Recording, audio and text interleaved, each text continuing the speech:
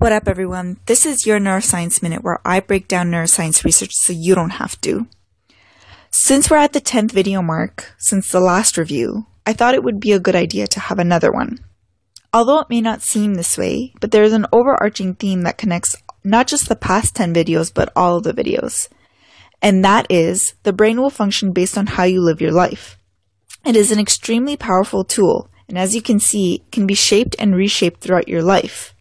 So for instance, if you're eating well, getting enough sleep, and being active, your brain will thank you because these are the things it needs to run efficiently. Another example is that your fears and anxieties can be learned. We learned this already. And that fear is related to stress. And if you remember the first Neuroscience Minute video, you'll know that stress is really bad for you. By now, you have probably guessed that the brain is really complicated, and that sometimes it's best to look outside the brain to figure out what the issue is, because the brain and the body are both connected. Thanks for watching and supporting all the Neuroscience Minute videos, and I look forward to making new ones. For now though, that's been your Neuroscience Minute. Peace out.